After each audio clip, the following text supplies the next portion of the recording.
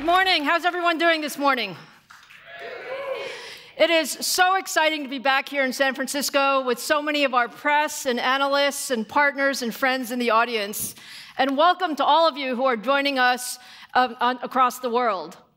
We have a lot of new products and exciting news to share with you today, so let's go ahead and get started. At AMD, we're focused on pushing the envelope in high performance and adaptive computing to create solutions to the world's most important challenges.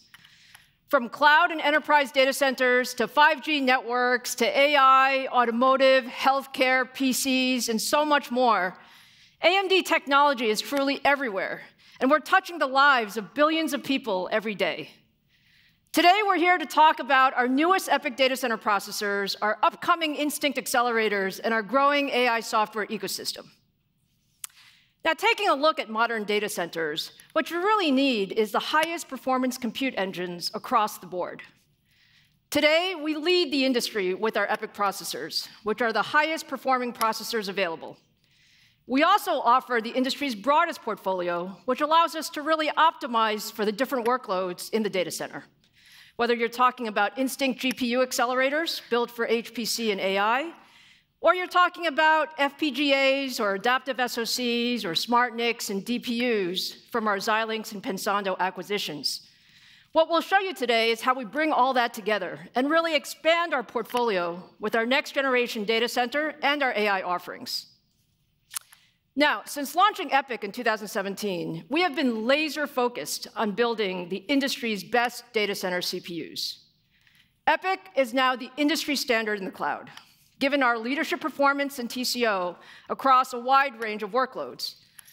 Every major cloud provider has deployed EPYC for their internal workloads as well as their customer-facing instances. Today, there are more than 640 EPYC instances available globally, with another 200 on track to launch by the end of the year. Now, looking at the enterprise, EPYC adoption is also growing, and especially for the most demanding and technical workloads. Whether you're talking about financial services, or telecom, or technology, or manufacturing, or automotive customers, and many, many more, they're really choosing EPYC based on our performance, our energy efficiency, and our better total cost of ownership. And that momentum is just growing as we ramp our 4th-gen EPYC Genoa processors. Genoa features up to 96 high-performance 5nm Zen 4 cores. It has the latest I/O that includes PCI Gen 5, 12 channels of DDR5 memory, and support for CXL. We launched Genoa actually last November, and it had leadership performance and efficiency. And since then, there have been other products that have come to market. But if you look today, Genoa is still by far the highest performance and the most efficient processor in the industry. So let's just take a look at some of those metrics for Genoa. Starting first with the cloud, integer performance is key. Using spec int rate and comparing to the competition's top of stack, EPYC delivers 1.8 times more performance. Looking at the enterprise, if you look across Java workloads or virtualization or ERP workloads, 4th-gen EPYC is up to 1.9 times faster. And perhaps the most important piece is in modern data centers, energy consumption has become just as important as overall performance. And when we designed Genoa, we actually designed that with that in mind. The idea that, yes, we want leadership performance, but we must have best-in-class energy efficiency. And that's what 4th-gen EPYC does. We deliver up to 1.8 times more performance per watt than the industry, compared to using the industry standard spec power benchmark. And what that means is that Genoa is by far the best choice for anybody who cares about sustainability. So when we talk to customers, many of them are telling us, actually, they need to refresh their data centers, and they really need to consolidate and get a better footprint and get a better operating cost. This is actually the perfect place for Genoa, and it really shines for these types of consolidations. Now, looking at AI, we're going to talk about GPUs shortly, but actually today, the vast majority of AI workloads are actually being run on CPUs. And Genoa is also the best CPU for AI. The best way to look at AI performance is actually to look at a broad set of end-to-end workloads. And so we use the industry standard TPCXA benchmark that actually looks at end-to-end AI performance across 10 different use cases and a host of different algorithms. And what we see in this case is Epic is 1.9 times more performant than the competition. Now, you can see I'm tremendously excited about Genoa and all of the applications that our customers are running on Genoa. But it's best to hear directly from our partners. So I'm really excited to introduce our first guest, one of our most important cloud partners, to talk about how they're deploying Genoa in the public cloud. Please welcome our good friend, AWS Vice President Dave Brown. Dave. Hey, Lisa. It is so wonderful to see you. Thank you so much for being here with us today. Great to see you as well. Thank you. Yeah, we have been, so much has been going on. You know, we've been on this long journey and partnership together. Can you talk a little bit about our partnership? Absolutely, Lisa. And thank you for having me, and thank you for the opportunity of being here today. I'm excited to talk about our partnership and how AWS and AMD are continuing to collaborate to advance cloud technology for our customers. At AWS, we're constantly innovating on behalf of our customers and have built the most reliable and secure global cloud infrastructure with the broadest and deepest portfolio of instances to support virtually every type of customer workload. AMD and AWS have been on a journey together since 2018, when AWS was the first to introduce the AMD EPYC-based instance in the cloud, delivering 10% cost savings over comparable x86 EC2 instances. And as customers used and benefited from these instances, they requested additional AMD-based instance types to run a broader set of applications. And together, we have introduced over 100 AMD EPYC-based Amazon EC2 instances for general-purpose, compute-intensive, and memory-intensive workloads. And just last year, we introduced our first instance optimized specifically for high-performance computing-based AMD processors, HPC6A. And that delivered up to 65% better performance over comparable EC2 x86-based compute-optimized instances for workloads such as computational fluid dynamics. Dave, we love the work with your team. I mean, it has been such a journey over all of these years, and we love the 100+ instances. Now, the breadth of your offerings is amazing. Now, we always talk about what can we do with our joint customers, and how do they benefit from our technology? So can you tell us a little bit about customers? Absolutely. So we have a broad range of customers, and they've benefited significantly from the cost savings with AMD-based EC2 instances. A few examples of how enterprise customers have invested these cost savings into innovation to improve their businesses include TrueCar, a digital automotive marketplace, one of my favorite tools. They sought ways to operate more efficiently and increase development velocity so they could invest the money saved into innovating for car buying experience.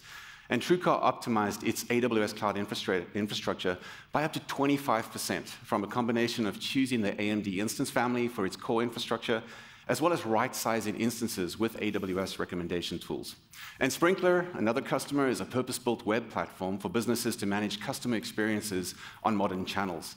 With the scale at which Sprinkler operates, it is to optimize its robust architecture for cost and performance. Sprinkler has been an early adopter of our first-generation AMD-based EC2 instances for general-purpose workloads, our M5A instance. And when they moved to Amazon EC2 M6A, the next generation, Sprinkler saw 22% faster performance and 24% cost savings over the previous generation.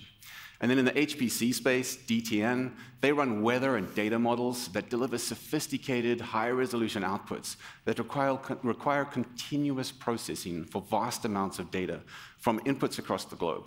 DTN uses Amazon EC2's HPC6A instances, powered by AMD's EPYC processors, to run computer-intensive HPC workloads. And through the agility, elasticity, and efficiency of running HPC workloads on AWS, it has effectively doubled its high-resolution global weather modeling capacity from 2 times a day to 4 times a day. I love what we're doing together with customers. It's really great to hear those examples. I think both AMD and Amazon, we really share this passion for enabling our customers to do more with our technology. Now, I'm even more excited, Dave, about what we're doing next together. So can you talk a little bit about what's next for our partnership? Absolutely, Lisa. Well, one of the things we continue to see is increasing demand from customers to run workloads faster while getting better price performance in AWS. And to help address customer needs, we're building new EC2 instances enabled by the unique combination of the 4th generation AMD EPYC processors together with the AWS Nitrous system. Now, the AWS Nitro system is the foundation for every single EC2 instance, enabling us to deliver performant, secure, and efficient infrastructure. And by combining the 4th-generation AMD EPYC processors and the AWS Nitro system, we've unleashed the full capability of the next-gen AMD processors and deliver a significant leap in performance for our customers. Yeah, I mean, look, we're so excited about what we're doing together with you, with Genoa, with Nitro, with all of your resources at AWS. Let's talk about what that means for customers. Well, today, we are very excited to announce the preview of Amazon EC2 M7a general-purpose instances powered by the 4th-generation AMD EPYC processor. And based on our spec... They're kind of excited about that, well, so are we. Yeah. And based on our spec-in benchmarks, M7a has been designed to provide the best x86 performance and price performance per vCPU within the Amazon EC2 x86 general-purpose instance family. M7a instances offer a major leap in performance with up to 50% more compute performance than M6a, the previous generation. We think workloads, including financial applications, application servers, video transcoding, simulation modeling, they would all benefit from the M7a instance. M7a instances also offer new processor capabilities such as AVX3512, VNNI, bfloat16 to enable customers to get additional performance and bring an even broader range of workloads to AWS. And as I mentioned earlier, M7a instances are in preview today. Customers can sign up for the preview and with general availability coming in Q3. And of course, AWS will be bringing Genoa to more of EC2 instances so our customers can do more with this new level of performance over time. Elisa, we're also very excited that AMD will be using these instances for your own workloads. Yeah, I mean, absolutely, Dave. By the way, did you guys hear that he said 50% more compute performance on M7a? I mean, it's just amazing gen-on-gen performance, and we're so excited that we're going to see Genoa throughout EC2.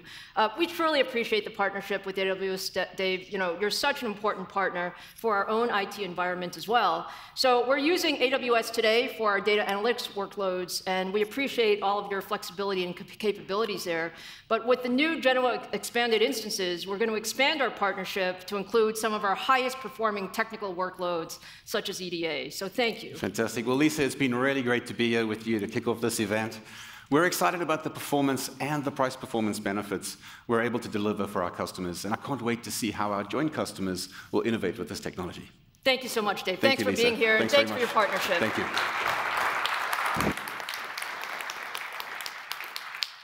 We're super excited with the new M7a Genoa instances reaching public preview, and we really believe that this is a step function improvement in performance that you can get in the public cloud. We're looking forward to delivering even more capabilities for our customers with these new instances. And when you look across the industry, we're actually really pleased with the response that we're getting on Genoa based on the leadership and also delivering across a broad number of general-purpose server workloads. So I also want to say today that Oracle is announcing today also new Genoa standard, HPC, and dense I/O instances that are expected to enter general production starting in July.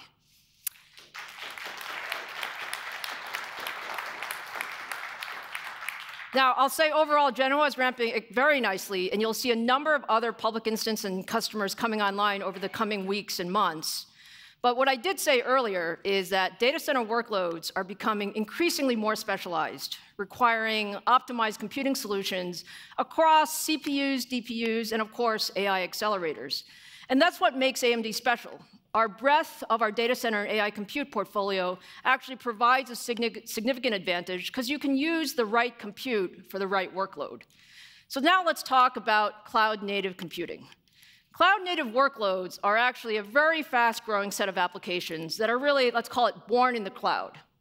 They're designed to take full advantage of new cloud computing frameworks, and they run as kind of like microservices. So you split up sort of large amounts of code, and you put them into smaller processes, and then they can be scaled independently to enable 24/7 uptime. The optimum design point for these processors are actually different than general-purpose computing. They're actually very throughput-oriented, and they benefit from the highest density and the best energy efficiency. So all of these factors actually drove the development of Bergamo. Bergamo is actually our first EPYC processor designed specifically for cloud workloads.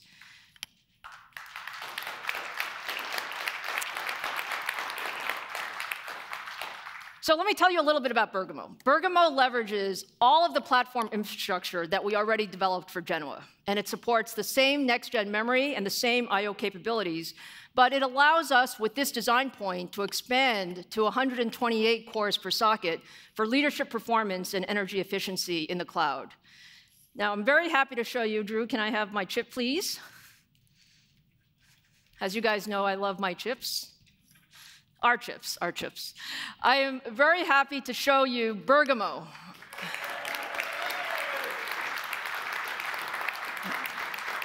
This is our new cloud-native processor, and what we have here is there's actually a new compute die. So the compute die is different from Genoa, using our chiplet technology.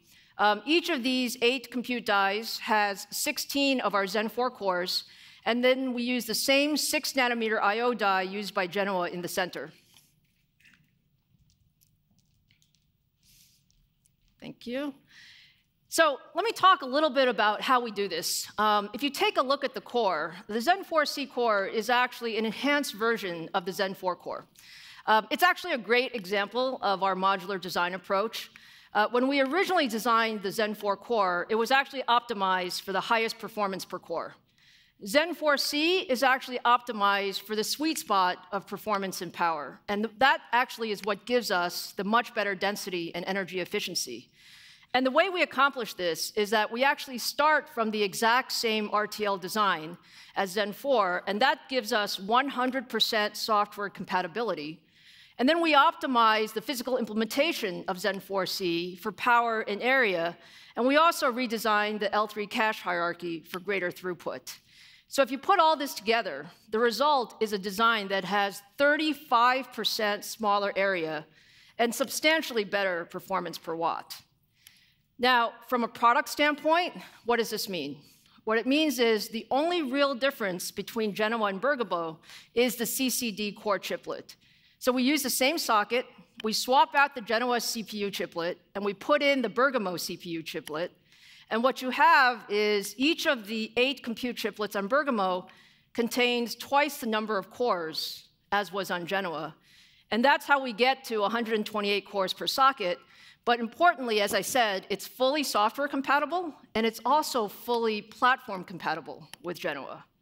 And what that means for customers is they can easily deploy either Bergamo or Genoa, depending on their overall compute needs and their overall workloads. And so we really tried to leverage the overall platform investment in AMD. So let me show you some of the performance metrics on Bergamo. If you compare Bergamo to our competition's top of stack, what you'll see is just incredible performance. We're delivering up to 2.6 times more performance across a wide range of cloud-native applications, whether you're talking about web front end, or in-memory analytics, or very heavy transactional workloads. And then if you look beyond that, in terms of looking at sort of the overall density and capability, Bergamo, again, is significantly better than the competition in compute density and energy efficiency. So what we see is more than double the number of containers per server, and 2 times the energy efficiency in Java workloads. Now,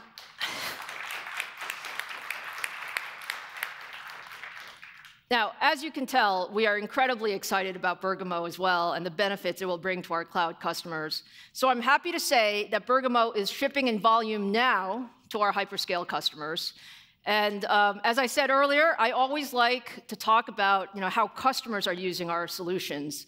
So to hear more about how one of the world's largest cloud companies plans to deploy Bergamo, let me welcome Meta's Vice President of Infrastructure, Alexis Björlin, to the stage.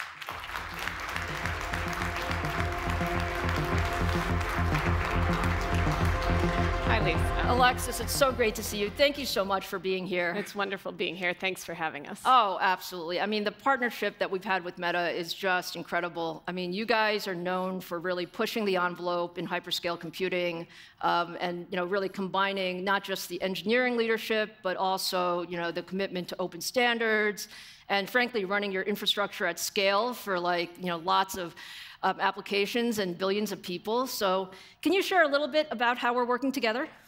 Absolutely. So as you know, Meta and AMD have been collaborating on EPYC server design since 2019. These collaborations have been expanding over time with Milan, Genoa, and now Bergamo.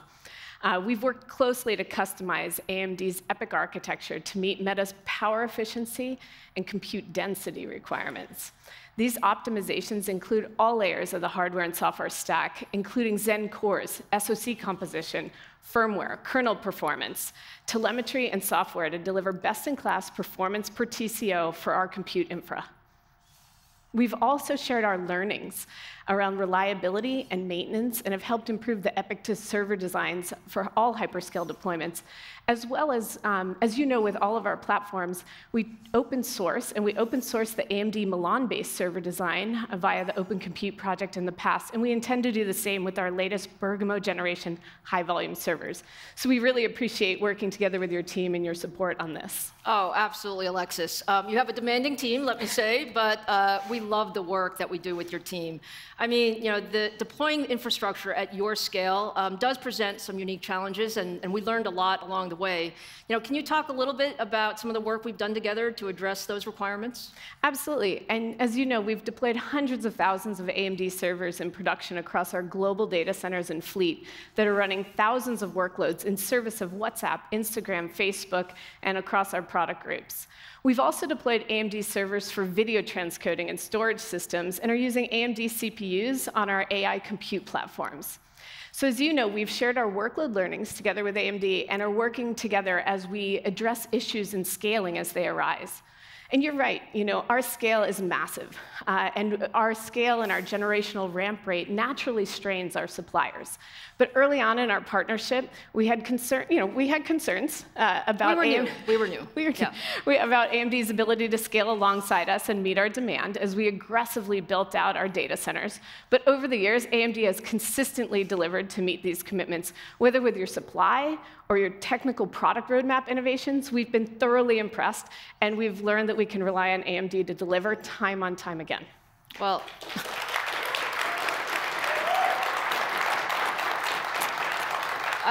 I really want to say, on behalf of all of our engineers, thank you for that. We work really hard. We truly value our partnership.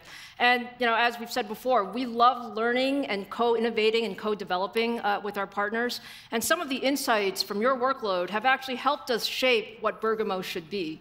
So as one of the leading cloud companies, talk about Bergamo and how it fits into your plans. Absolutely. We are incredibly excited to be preparing to deploy Bergamo as our next generation high-volume general compute platform for Meta.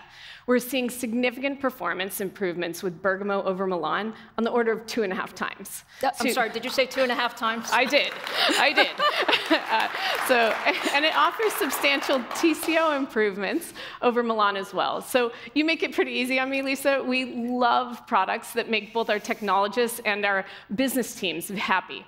So building upon the core silicon innovation that AMD has enabled with Bergamo, we've partnered with AMD to add several other optimizations that help our workloads, including dense compute chiplets, the core-to-cache ratios, power management, and manufacturing optimizations that help us pack a high number of these servers into a rack and deliver rack-level performance per TCO improvements as well. So with the flexibility of your chiplet strategy for Bergamo, we're also pleased to have an I/O-intensive server option that we could leverage for HDD and flash storage platforms. So with our focus on enabling new products for our customers as well as capital efficiency, we're thrilled to unlock the benefits of Bergamo for our entire family of apps.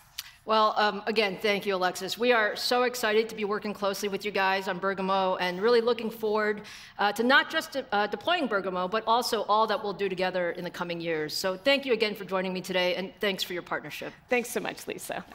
Thank you.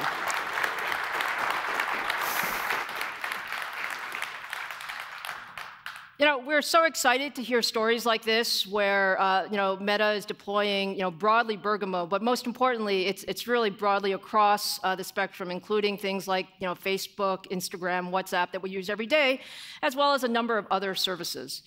So as you can tell, we're incredibly proud of our 4th-gen EPYC family, but there's a bit more on the CPU side here. So to tell you more about how we expand our portfolio to deliver leadership in technical computing workloads, let me invite Senior Vice President and General Manager of AMD Server Business, Dan McNamara, to the stage.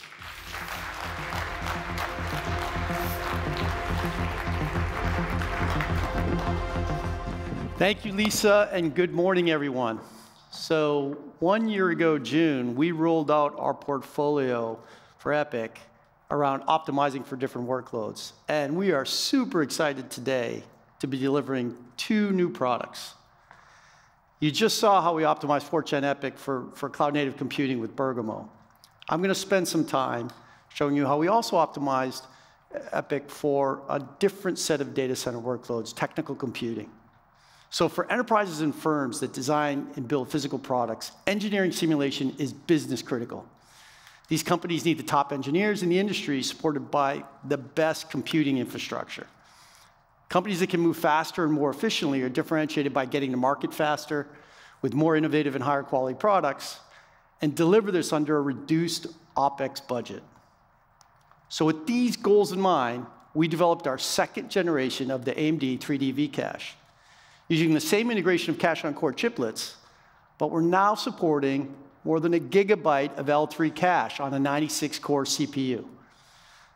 A larger cache feeds the CPU faster with complex data sets and brings a new dimension to processor and workload optimization.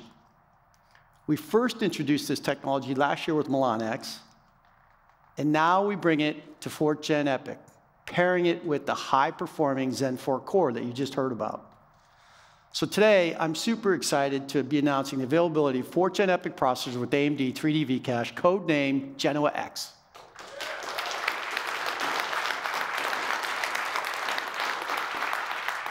We're delivering 4 new SKUs from 16 cores to 96 cores that are socket compatible with Genoa. Genoa X helps unlock the potential of the world's most important and demanding workloads in technical computing. Now, let's spend a minute on these workloads. From aircraft engines to the most advanced semiconductors, the rapid design and simulation of new products is an imperative in today's market. So while Genoa is the fastest general-purpose server processor in the market, Genoa X takes this performance to a new level for technical computing. And we're delivering all of this performance in conjunction with our partners, including digital manufacturing software from Altair, Ansys, and Dassault, and EDA software from companies like Cadence, Siemens, and Synopsys. We continue to work closely with these solution providers to create an optimized environment for our mutual customers. Now, let's take a look at some of the performance you'll see with these solutions. Let's start with some widely deployed CFD and FEA workloads. In blue, you see our highest core count Genoa X processor. In gray, you see the top of stack Xeon processor. What this data shows is that across these applications, the 96-core Genoa X processor delivers more than double the performance.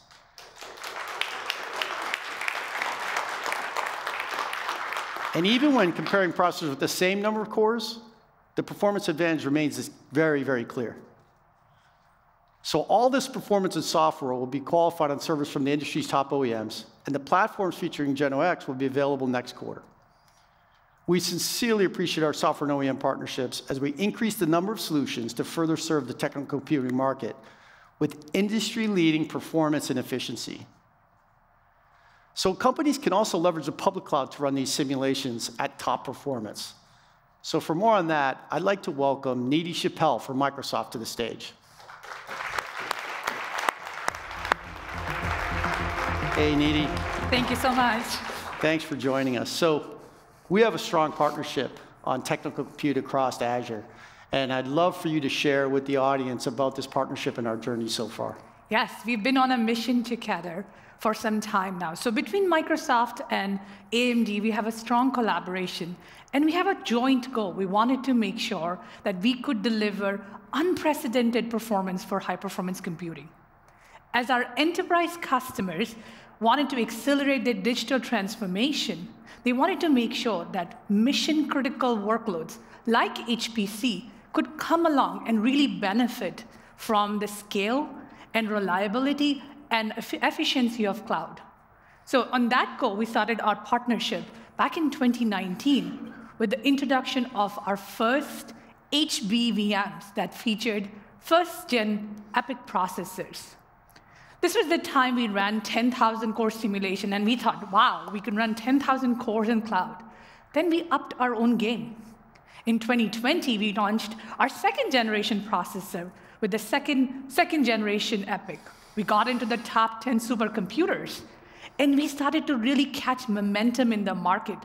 We started building on our momentum, and in 2021, we had the third-generation HP series that went live to customers across the planet the day Milan was launched. And last year, we enhanced this even further, right? We actually announced that we would upgrade the third-generation series with the AMD's 3D V-Cache, which provides 80% more performance for our customers at no additional cost. In just 4 years, we have delivered 4x performance for all of our HPC customers. Thank you, Nidhi. So I must admit, with HBV3 and Milan X, we did have a lot of fun as two teams, and we also brought a lot of ISV partners and customers to the table, and it was really an exciting product. But I think you have some more exciting news to share today, so why don't you tell us about the future in Azure Compute? Yes, absolutely. So today we are announcing the general availability of 4th generation of our HP series. And along with that, we have a new memory-optimized HPC virtual machines, which we are calling the Azure HX series. Now, both of our HBV4 and our HX actually feature the AMD 3D V-Cache you were just talking about, and it also features that with our InfiniBand offering, which allows our HPC workloads to actually scale very well. Now, if you look at our 4th generation HB series, it offers 1.2 terabytes per second of memory bandwidth. You pair that up with the 2x improvements that we have seen in compute density, and now suddenly we can deliver 4.5x faster HPC workloads. This can be workloads like CFD, molecular dynamics, financial modeling, weather simulation, virtualized rendering of all sorts. And this is the beauty of actually combining the efficiency we get from AMD and the scale of cloud. That's on our HP V4. On the HX series, we are actually offering the ultra-low latencies, memory latencies, along with the 3D V-Cache, and a massive 1.4 terabytes of system cache. Now, for some of the workloads that are very data intensive, like silicon design, structural analysis, this will deliver 6x performance, which is phenomenal. So for a lot of these customers, what this means is they can now fit a lot of their existing workflows, either on the same number of cores, fewer number of cores, and overall have a much better total cost of ownership because they save a lot on the software licenses. So really, 6x performance, a lot more savings, and you pair that up with best-in-class Azure Managed File System, Azure offerings on orchestration of our workloads, and end-to-end, our customers will see significant performance in the cloud. It's just fantastic, yes. Nidhi. So one of the things you and I talk about a lot is how do we enable our customers to solve their biggest problems? And I thought it might be a good opportunity to talk about some customers with HBV4. Absolutely. The true test ultimately is the customer adoption. So I have 2 customers that I wanted to talk about today. One is Petronas. So as everybody knows, Petronas is a global energy company. They span hundreds of countries worldwide. And they're actually the first one to use the new Azure 4th generation HB virtual series. Now, with Petronas, they are trying to see how they can take the upstream work. This is where they do highly complex quantitative interpretation, seismic processing. And these workloads really need massive memory bandwidth. They need the capability of high-performance computing. And this is where Petronas worked with Azure, and we worked very closely, actually, with AMD to make sure that we could bring these new VMs. We could actually combine that with a lot of our AI tools and really accelerate the work that they are doing in geophysicists there and help them make decisions faster. Along with performance, though, Petronas also has a commitment to get to a corporate sustainability objective. And with Azure, because we are going to be 100% renewable energy by 2025, we not only allowed Petronas to actually get to their performance objectives, but we are also getting them to be able to get to net zero carbon emissions by 2050 for them. All in all, what this means is, as customers look to performance, scalability of cloud, they can really benefit from the offerings that we have. This was on the HP V4. Now, if I look at the HX series, the newly announced HX series, I want to talk about ST Micro. So ST Micro is a leading semiconductor company, and they are actually the first ones to use our Azure HX virtual series. Again, this is a brand new offering from us, and ST Micro is going to use this for designing their next generation of chips. So a lot of their RTL simulations. Now, RTL simulation, especially as the process technology becomes deeper and deeper, requires much lower memory latency and large memory footprint, which is perfect for HX series. So what HX allowed ST Micro to do is they were able to pack in a lot more of their simulation jobs in each VM, which in turn meant they needed fewer VMs, they could do it far more efficiently. With their recent experiments that they have done, ST Micro has been able to save their simulation time down by 30%. So what that means is, their silicon engineers can actually look at a lot more design possibilities. They can improve product quality because they're now doing a lot more validation. But ultimately, they can bring products to market faster. And they don't have to worry about anything. They can do all of this in cloud because of our collaboration. So. Yes, that's just fantastic. So it's great to see not only HP V4 come to life, but see the customers adopting across industries. Absolutely. So really exciting. And we can't wait to help grow this going forward. And I just want to say thank you for the partnership, and thank you for coming to see us today. Yeah, well, thank you for having me here. Thank you. Yeah. Okay. Another just great example of how we're partnering with our customers to deliver better solutions for our end customers. So VMs based on Genoa X are now available with Microsoft's HP V4 and HX VMs, empowering companies to bring the most innovative products to market. So Genoa X is just one example of how we're optimizing for different workloads. And you also heard more about Genoa and Bergamo today. Our final piece of the Zen 4 portfolio is Sienna, which is optimized for telco and edge workloads. Sienna will deliver maximum performance and energy efficiency in a cost-optimized package. And we will tell you all about this later this year. We'll bring that to market in the second half of the year. So now let me turn it over to Forrest Norrod to talk about how the modern data center is evolving and what that means for data center infrastructure. Thank you. Thanks, Jen. Thanks, Jen. AMD is delivering the industry's best set of workload-optimized CPUs. But beyond the CPU, the workload-optimized data center needs to be one where every high-value workload is supported by high-performance engines, is energy efficient, and is agile, meaning it is easy to deploy, manage, and secure. That's our vision of the data center. And I'd like to bring on Jeff Maurone of Citadel Securities to talk about their workload-optimized data center built with AMD. Jeff, welcome.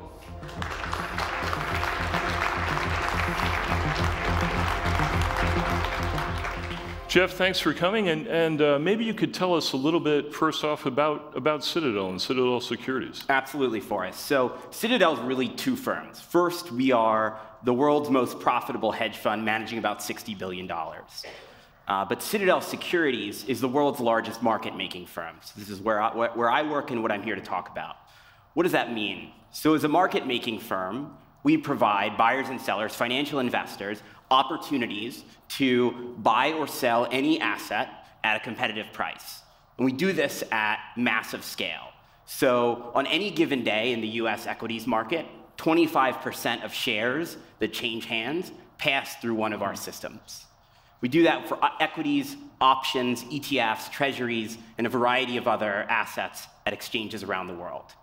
So now if you think about us from a technology perspective, it's best to think of us as real-time predictive analytics. We develop complex pricing models that predict where the market's going, sometimes to the millisecond or microsecond scale. And then as quickly as possible, we deliver those prices to the market.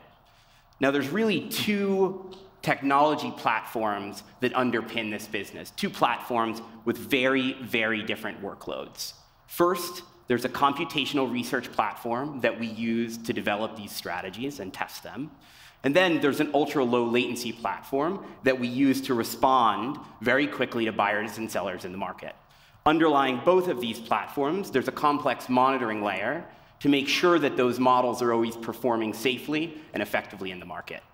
Great, great. Thanks for the overview. And now let's dive into each one of those. Tell us more about the research platform. Yes, so let's talk about research. Research for us means developing hypotheses about where market prices are going, expressing those hypotheses in code, and then testing them. But here's the catch. Testing for us means releasing those strategies in a simulation of the entire market and seeing how they perform under a variety of different environments and scenarios. And so the compute platform that we need to do this demands enormous scalability and a real focus on workload optimization. So, as an example, all of this research, which runs in the public cloud, reaches a peak demand of about 1 million concurrent cores and relies on a market data archive of nearly 100 petabytes. In late 2020, we transitioned all of that workload to AMD and saw a 35% improvement in research performance. Fantastic. And so then, here is where EPYC's innovation, particularly in memory bandwidth, has truly unlocked a different level of performance for our business. That's fantastic. That's an enormous problem at a very impressive scale. There are not many workloads that require 1 million concurrent cores. And we're proud that you've trusted us with that and that EPYC provides you that performance boost.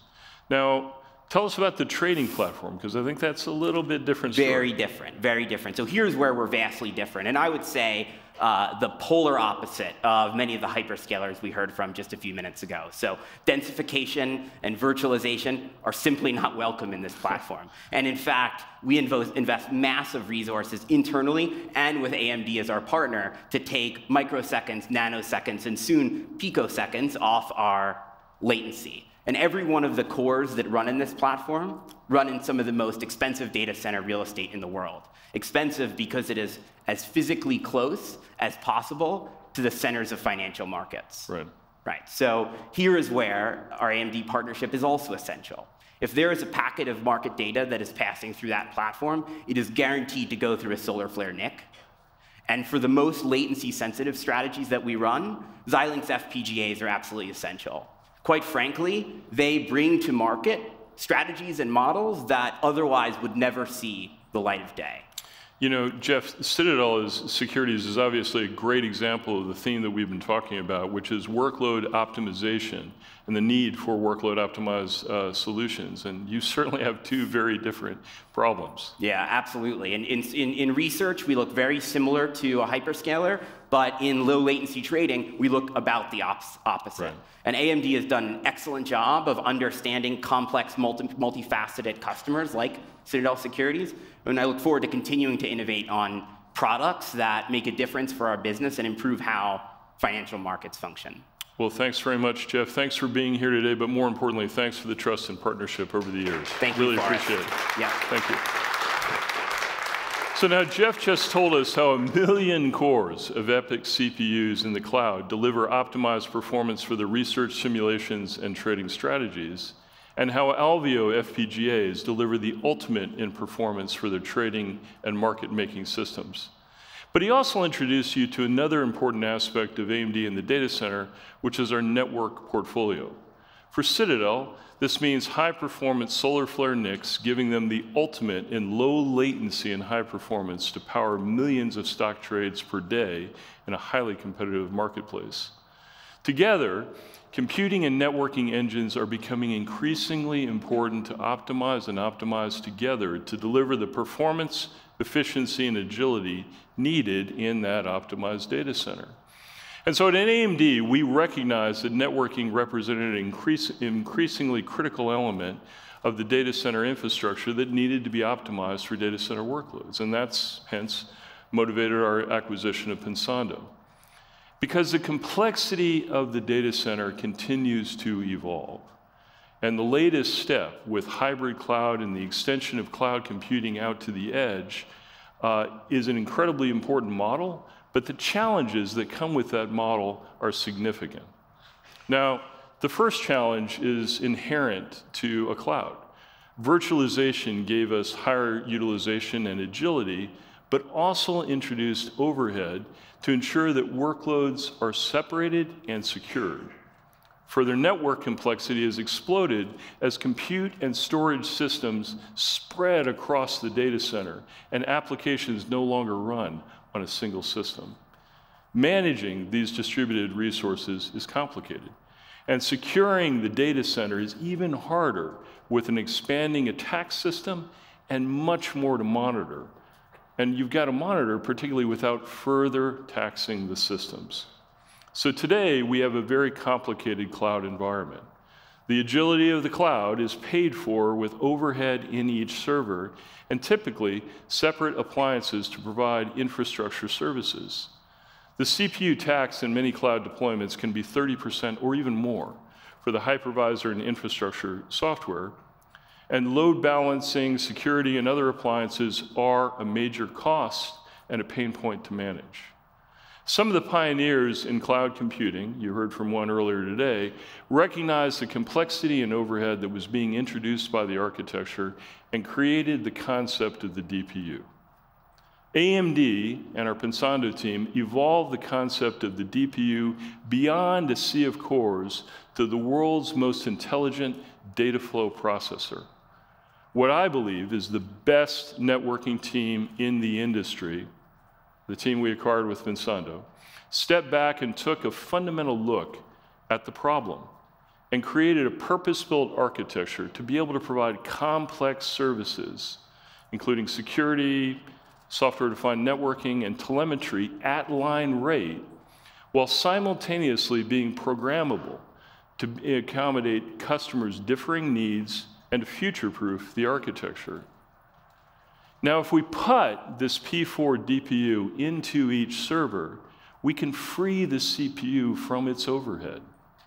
With a DPU in each server, we offloaded the virtualization overhead and brought the infrastructure and security services to the point of use, eliminating or dramatically reducing the need for a set of external appliances, and further improving agility by simplifying management. Network and resource management of all of the servers are uniform. And perhaps most importantly, dramatically improving the TCO of the cloud by freeing the CPU resources to do what is really needed, run the workloads. Offloading that cloud and virtualization overhead is exactly why we first deployed our AMD Pensando P4 DPU in a SmartNIC, making it easy to add the DPU to each server and allowing us to tackle the overhead and freeing the server for productive use. But they also dramatically improve security by allowing new paradigms, such as firewall protection on all east-west traffic distributed across these distributed applications, encrypting all of that traffic, and finally, providing telemetry without taxing the CPU that allows security systems to have early warning of threats and anomalies in the network. I'm proud to say that AMD Pensando SmartNICs are deployed now in major clouds, and enterprises can get this solution today alongside a VMware vSphere Project Monterey. The SmartNIC has been a fantastic innovation. But as we worked with data center innovators across the industry, we recognized that the value proposition of the DPU extends well beyond the SmartNIC.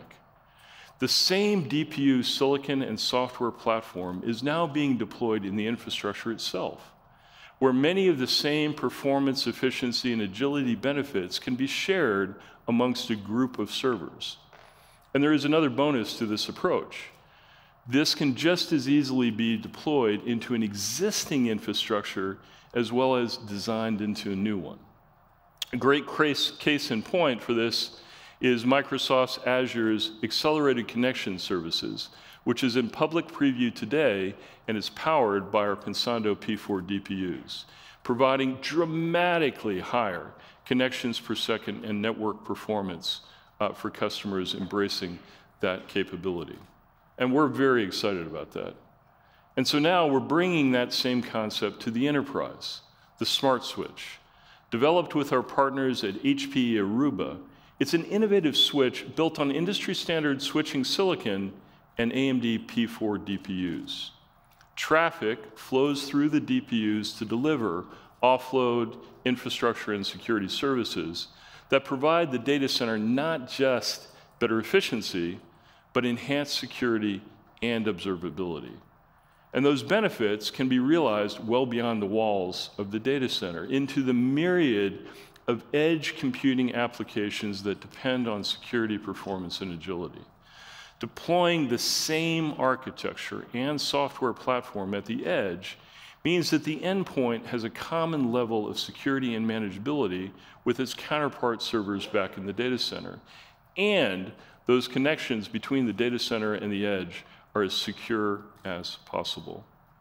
So putting it all together, you can deploy a few servers at a retail location with smart NICs providing security and manageability consistency to everyone, with Sienna EPYC CPUs providing transformative energy efficiency and performance, and Alveo inference accelerator cards powering latency-sensitive AI applications to enhance the retail experience and security.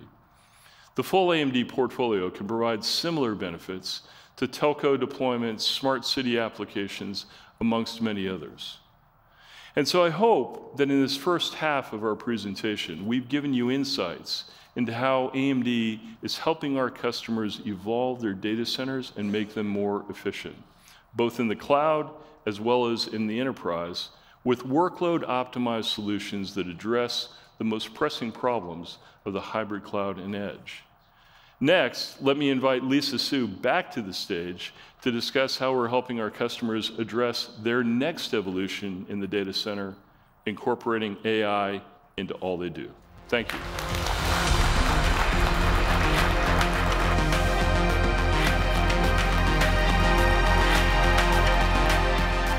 All right, thank you, Forrest, and thank you, Jeff, and thanks to Dan and Nidhi as well. Okay, so there's incredible interest in AI across the industry, and this is also, when we look at it, AI is really the defining technology that's shaping the next generation of computing, and frankly, it's AMD's largest and most strategic long-term growth opportunity. Now, in AI, we're focused on three key areas. First, it's delivering a broad portfolio of high-performance GPUs, CPUs, and adaptive computing solutions for AI training and inference, spanning across data center, edge, and intelligent endpoints. Second, it's developing an open and proven software platform to enable our AI hardware to be deployed broadly and easily.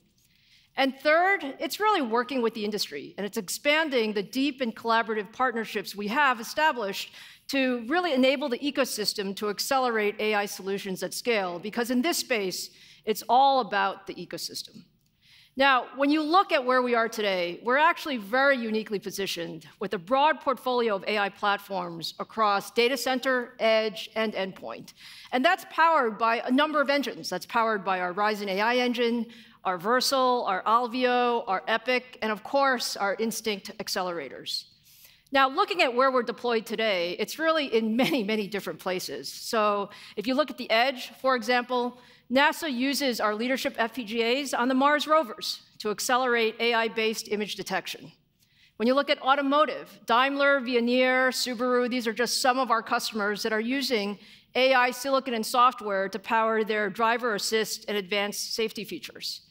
In healthcare, leaders like Clarius are using AMD adaptive SoCs for faster AI-based imaging and solutions to really allow doctors to make quicker and more accurate diagnoses. And industrial, customers like ABB are using our technology for AI-assisted robotics. And Kakao Cloud is using many of our products for their vision applications, such as AI-based privacy and road systems.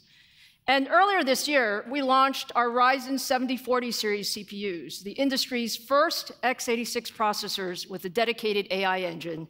And these have been ramping nicely, and we expect more than 70 Windows PC designs from the top OEMs to launch later this year, powered by Ryzen AI.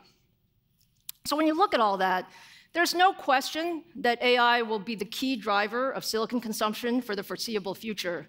But the largest opportunity is in the data center. And over the last 6 months or so, the broad adoption of generative AI with large language models has really taken this growth to a different level. So people keep asking me, what is the opportunity, Lisa? What is the opportunity? What I'd like to say is, look, we are still very, very early in the life cycle of AI. I mean, there's so much opportunity for us. But when we try to size it, we think about the data center AI accelerator TAM growing from something like $30 billion this year, over 50% compound annual growth rate, to over $150 billion in 2027. And it may be higher, it may be lower. But what I can say for sure is it's going to be a lot, because there's just tremendous, tremendous demand. Now, AMD has been investing in the data center accelerator market for many, many years. And today, if you look at where we are, we power many of the fastest supercomputers in the world that are using AI to solve some of the world's biggest challenges. For example, at Oak Ridge National Labs, this is the #1 supercomputer in the world. It's the industry's first exascale supercomputer in Frontier. They're running large AI models on AMD Instinct GPUs to accelerate their cancer research. In Finland, the Lumi supercomputer uses AMD Instinct GPUs to power the largest Finnish large language models with 13 billion parameters. And we're also collaborating with researchers at the Allen Institute who are also using Lumi to create a state-of-the-art, fully open LLM with 70 billion parameters that will be used by the global scientific community. Microsoft actually uses EPYC and Instinct processors, and they've built the 11th fastest supercomputer on the recent top 500 list to run AI and HPC workloads. And we're also working with a number of other companies, like Korea Telecom, on their 11 billion parameter large language model. So let's just take a deeper look at how Lumi is using EPYC CPUs and Instinct accelerators for AI. Cancer is one of the major burdens for human health. It takes a long time for the pathologist to go through one sample. The aim of Combat AI is to build this decision support tool for pathologists to help them make the diagnosis. We show millions and millions of tissue samples taken from patients to this neural network. The more data you feed, the better the model becomes. It takes a lot of compute to crunch that data and develop insights that we can use to advance humanity. So the major challenges in analyzing these tissue images is, of course, a lot of this technical variation that arises from preparing these samples, like fixation and cutting and staining. And this, of course, poses challenges in training these neural networks.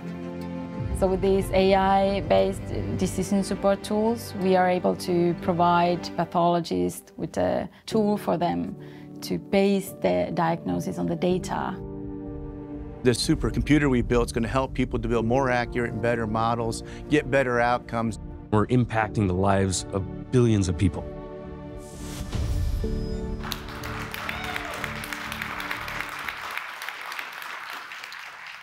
It's just one of the many stories of how people are using AI to really accelerate sort of next generation systems. Now, to enable generative AI, you need both best-in-class hardware, but we also need a great software ecosystem. So let me now invite AMD President Victor Peng to the stage to share more about the growing software ecosystem for our AI solutions.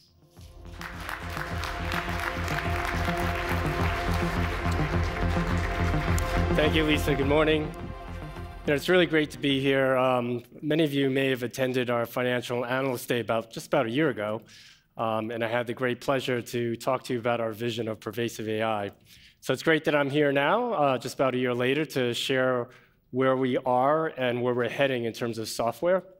And it's especially exciting for me, not only because now we've really put all the focus of the company under one roof, the data center GPU team, and our newly formed AI group, but really talking to customers and partners and really seeing how we could really help them realize this tremendous opportunity everybody sees and also solve some of the most challenging problems. So really super excited about that. And I can sum up our direction and the current state of things right now and how we're enabling AI and software development with 3 words: open, proven, and ready. Now, while this is a journey, we've made really great progress in building a powerful software stack that works with the open ecosystem of models, libraries, frameworks, and tools. Our platforms are proven in deployments today, as you heard from Lisa, and Frontier and Lumi, these massive scaled-out operations. And the demand for our platform is simply gaining tremendous momentum, and we are ready to meet that. So before I focus on the software and the ecosystem, I'd like to share with you some of the progress we've made on our platforms. At CES, we announced the Ryzen 7040, and as Lisa mentioned, it was the first x86 CPU with an integrated AI accelerator, which is our XDNA AI engine. The 7040 is now in production with features like video collaboration through the Windows Studio effects and Onyx runtime support, which was announced at the recent Microsoft Build event. In the embedded space, we're sampling the Versal AI products to leading customers in multiple markets, including markets like automotive and industrial.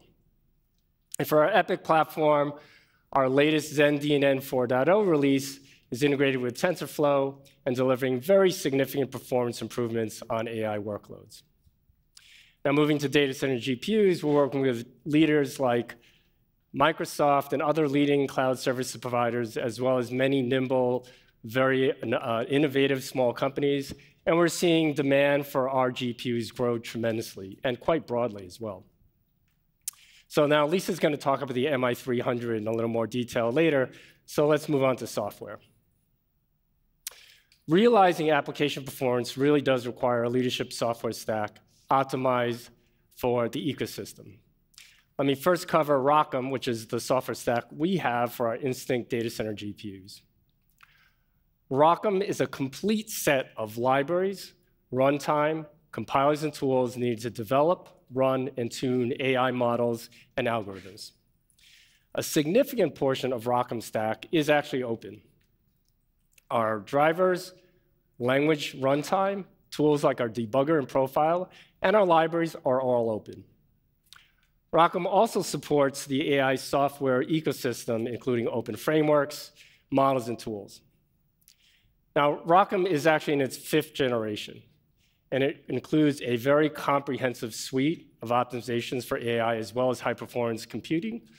And for examples on the AI side, we have optimized kernels for large language models. We have support for new data types like FP8, and support for technologies like OpenAI's Triton. The ROCm stack includes tools that allow easy porting of existing software to AMD Instinct platform. Now, to ensure the quality and the robustness of ROCm, we run hundreds of thousands of framework tests nightly, and we validate across a broad range, thousands of AI operators and end-to-end models. Now, this provides a very sound foundation for continued PyTorch and TensorFlow compliance, which enables a really rich out-of-the-box AI experience. So now let's move up the stack to frameworks, and specifically PyTorch, which is one of the most popular and growing framework. And what better person to do that than to have one of the founders of PyTorch talk about the collaboration AMD and PyTorch are doing to advance AI. So I'd like to introduce Soumith Chintala to the stage to talk about PyTorch.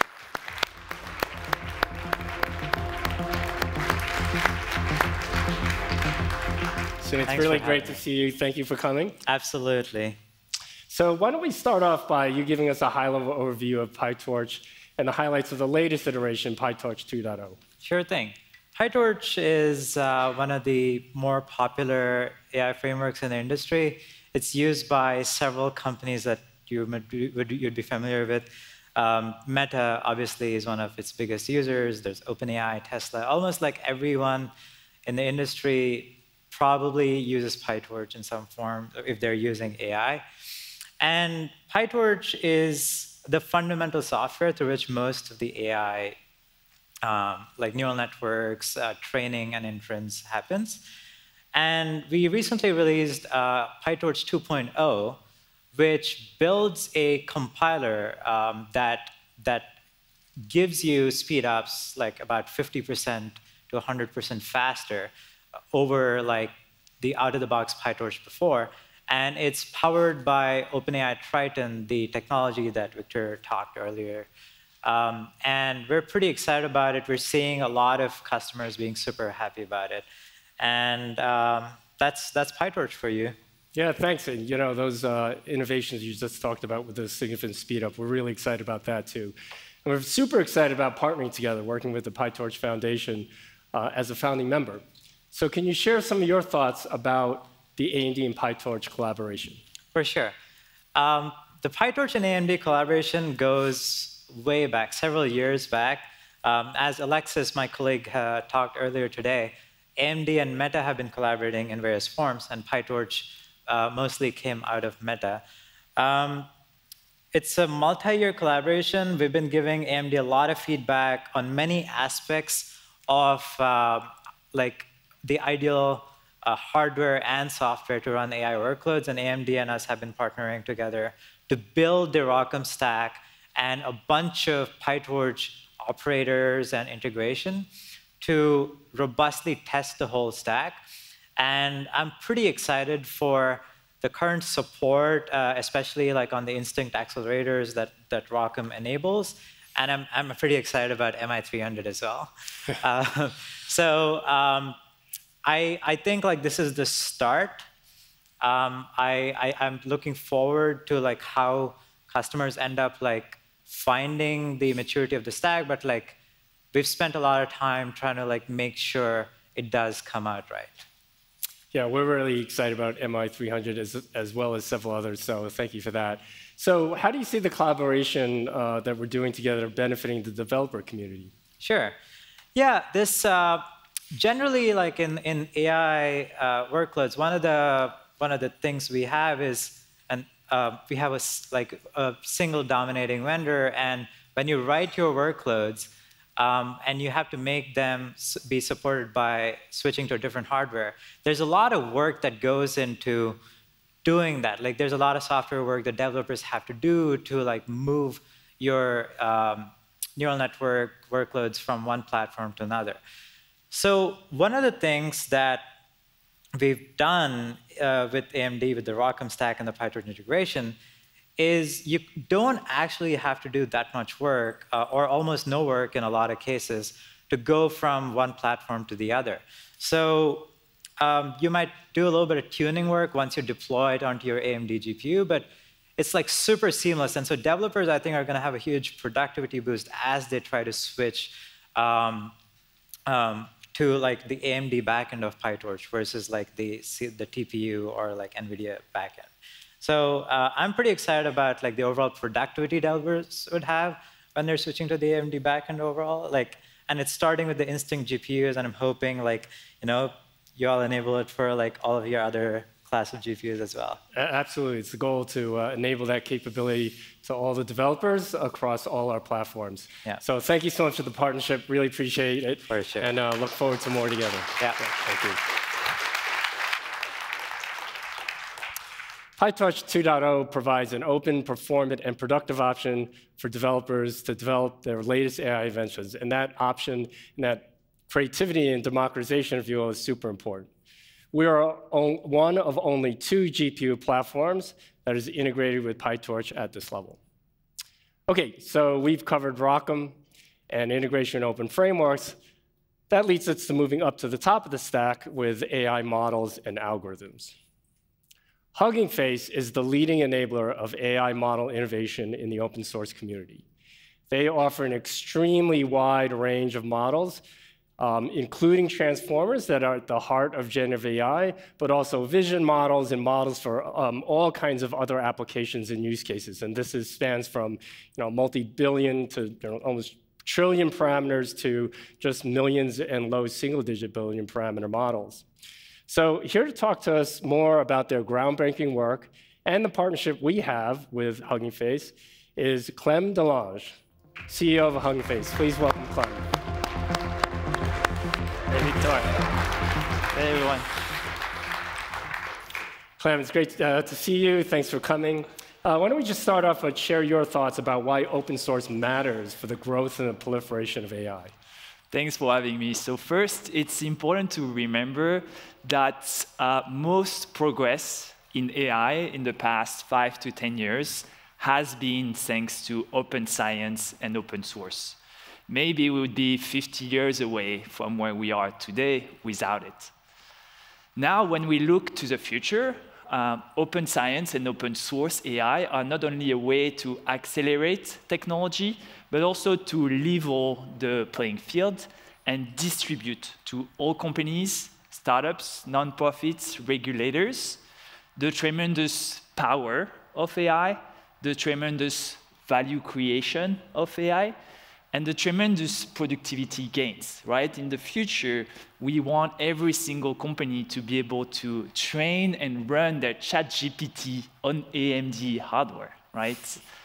And all of that allows companies to build AI themselves, right? Not just to use AI through APIs, for example. By doing so, most of the time with customized, specialized, smaller models, it makes AI faster, cheaper, and better to run. It also makes it safer for the companies, but also for the field in general, because it creates more opportunities for transparency and accountability, which fosters more ethical AI. Yeah, that's tremendous, yeah. It's so important to enable all those innovators and also promote that responsibility and just the creativity of everybody and empowering them, like you said, to get it faster, better, easier to use. So just thrilled about that. So, and I'm personally thrilled that we just recently formalized our relationship. Can you share what the Hugging Face and AMD partnership is going to deliver? Yes, we're super excited about this new partnership that we're announcing today. I think we can clap for that. So Hugging Face is lucky to have become the most used open platform for AI. Today, we have 15,000 companies using our software, and they have shared over 500,000 open models, data sets, and demos, like some you might have heard of, like Stable Diffusion, Falcon, Bloom, Starcoder, Music Gen, that has just been released by Meta a few days ago. Over 5,000 models, 5,000 new models were added just last week. Just last week, wow, 5,000 new models. I think it shows the crazy speed of the open source AI community these days. We will optimize all of that for AMD platforms, starting with Instinct GPUs, followed by Ryzen, EPYC, Radeon, embedded products like Versal and Alveos that we've heard about.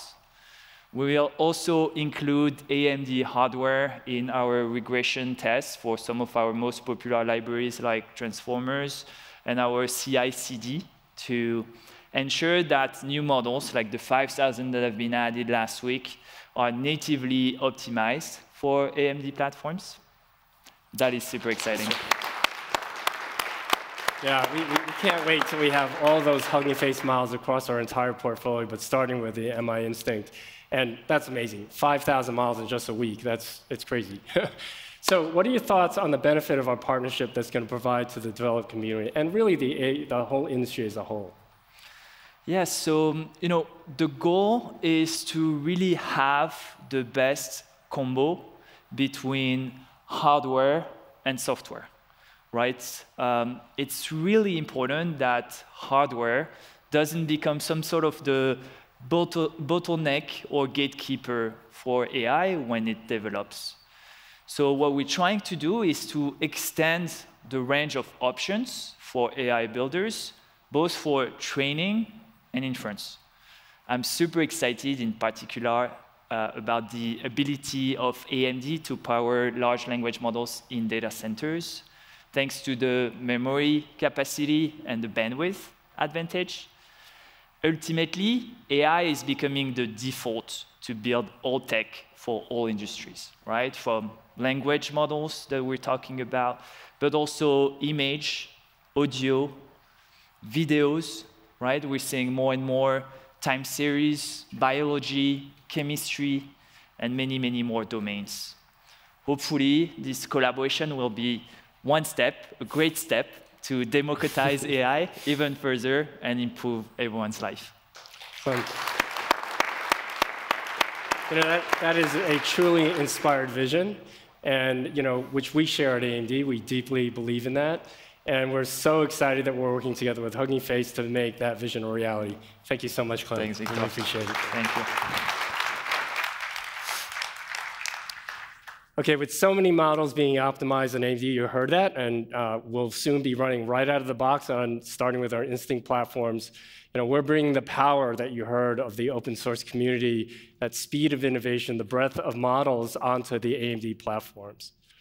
I mean, I think we all know that AI, the rate of innovation of this is unprecedented. The open source community is clearly a major driver of that rate and the breadth of innovation.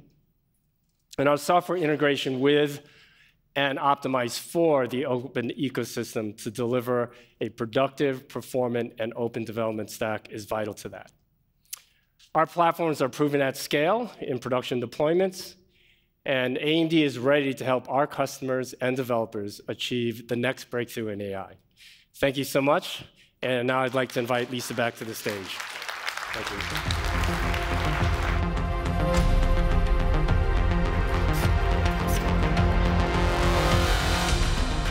All right, thank you, Victor. And a very, very special thanks to Soumith and Clement for joining us today and talking about our partnership. No question, the software ecosystem is so important for enabling our hardware to be deployed more broadly. I would say it's a journey, and we know it's a journey, but we've made a tremendous amount of progress over the past year with ROCm and the most important frameworks like PyTorch, TensorFlow, and Onyx, and also really expanding our collaborations with key model developers and distributors like Hugging Face and many of the other open source models out there. Now, we always like to save hardware for last, so turning to AI hardware, let me say, the generative AI and large language models have changed the landscape, okay? The need for more compute is growing exponentially, whether you're talking about training or, frankly, whether you're talking about inference.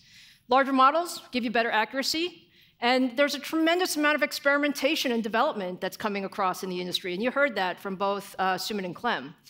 At the center of this are GPUs. GPUs are enabling generative AI, so now let me turn to our Instinct GPU roadmap. CDNA is the underlying architecture for our Instinct accelerators. It's designed specifically for AI and HPC workloads. CDNA 3 is our brand new architecture that uses a new compute engine, the latest data formats, 5 and 6 nanometer process technology, and the most advanced chiplet packaging technologies. At CES earlier this year, we previewed MI300A. It's the world's first data center APU. And what we have is our CDNA 3 GPU architecture with 24 high-performance Zen 4 CPU cores. Now, these are the exact same cores in our leadership Genoa processors that I talked about earlier in the show. And we also add with that 128 gigabytes of HBM3 memory, all in a single package. And what we have is unified memory across the CPU and GPU, which is frankly very effective, particularly for some HPC workloads. Now, this results in 8 times more performance and 5 times better efficiency compared to the MI250X accelerator that is in the largest supercomputers today. Now, MI300A has also been designed into supercomputers already, and it's slated for the 2+ exaflop El Capitan system at Lawrence Livermore National Labs. It's the most complex chip we've ever built, with more than 146 billion transistors across 13 chiplets.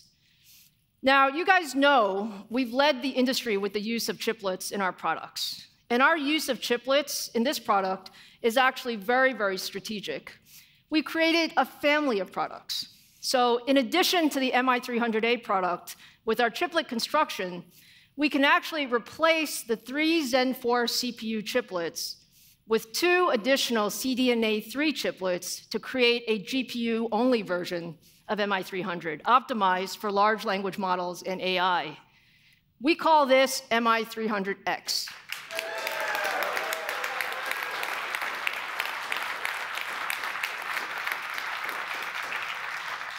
Now, for MI300X, to address the larger memory requirements of large language models, we actually added an additional 64 gigabytes of HBM3 memory.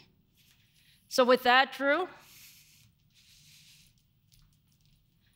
I am super excited to show you, for the very first time, MI300X.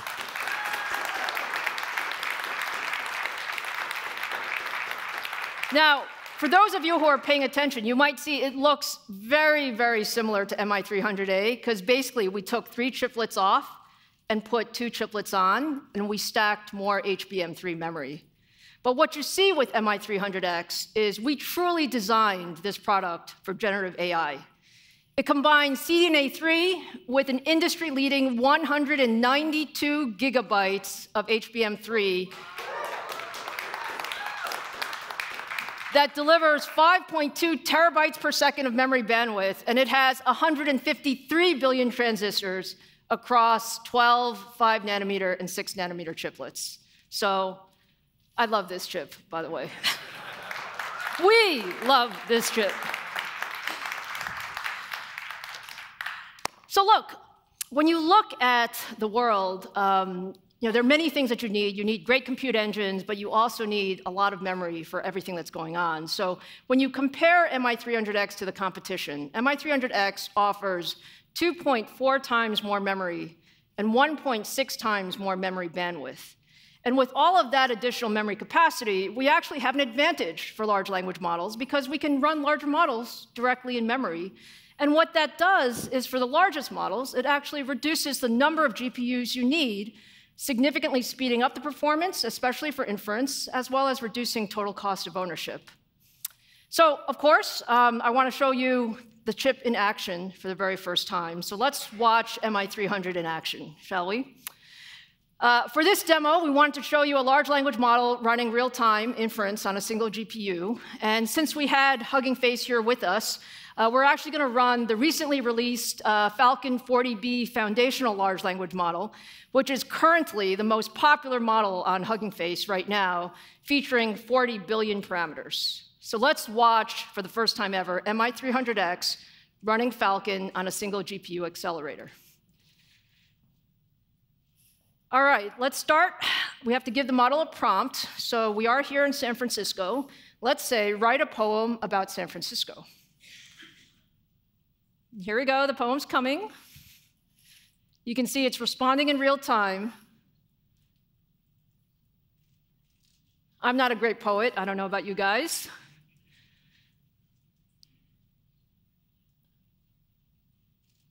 The city of dreams that always keeps you yearning for more. I would say that poem's pretty good, huh?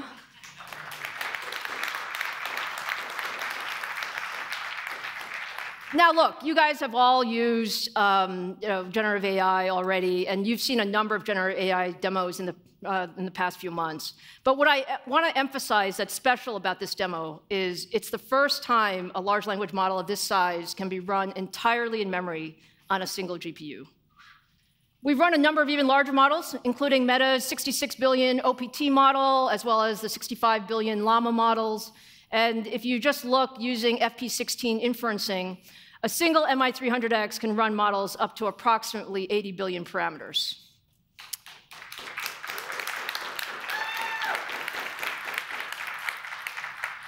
So what does this actually mean?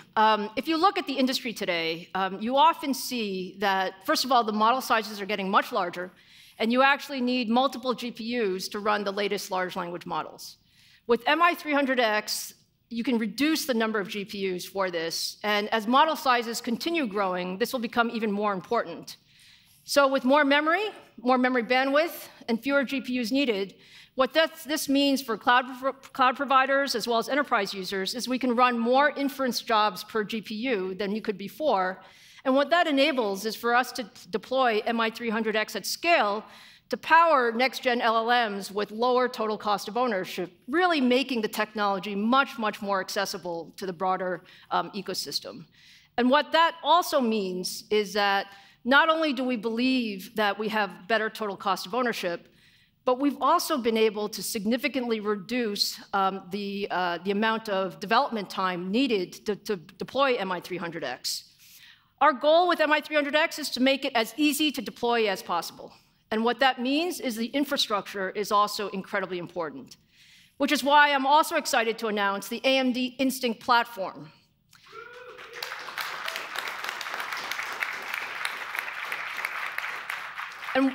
And what we're doing with this platform is, again, we're all about open infrastructure. So what we're putting is 8 MI300Xs in the industry standard OCP infrastructure. And for customers, what that means is they can use all of this AI compute capability and memory of MI300X in an industry standard platform that drops right into their existing infrastructure with actually very minimal changes. And with this leveraging of OCP platform specification, we're actually accelerating customers' time to market and reducing overall development costs while making it really easy to deploy MI300X into their existing AI rack and server infrastructure. So to sum it up, let me give you a few key takeaways. First of all, we're incredibly excited about AI. We see AI everywhere in our portfolio. With MI300X, what we offer is leadership TCO for AI workloads. We're really, really focused on making it easy for our customers and partners to deploy, so that Instinct platform really lowers the barriers for adoption. And frankly, the enterprise-ready software stack, we know that this is so important. We've made tremendous progress through our work with the frameworks and the models with our partners, and there's going to be a lot more that's going on over the next many years in this area. Now let me talk about availability. So I'm happy to say that MI300A began sampling to our lead HPC and AI customers earlier this quarter, and we're on track to begin sampling MI300X and the 8 GPU Instinct platform beginning in the third quarter.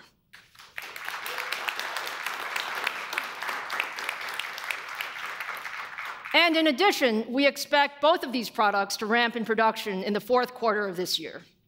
So I really look forward to sharing more details on the MI300 family when we launch later this year. Let me wrap things up for today. We showed you a tremendous amount of new data center and AI technologies from our expanded portfolio of leadership EPYC server processors with Genoa, Bergamo, and Genoa X, to our industry-leading DPUs and SmartNICs, to our expanding AI software ecosystem, and our next-generation MI300X data center AI accelerators. It is just an incredible pace of innovation, truly exciting. But what's more than that, we really appreciate the partnership with our partners, and a very, very special thank you to our partners who are here with us today: AWS, Meta, Microsoft, Citadel, PyTorch, and Hugging Face. We truly believe in co-development, co-innovation, and partnership. It's been a great day as we take another major step forward to make AMD the data center and AI partner of choice. Thank you so much for joining us.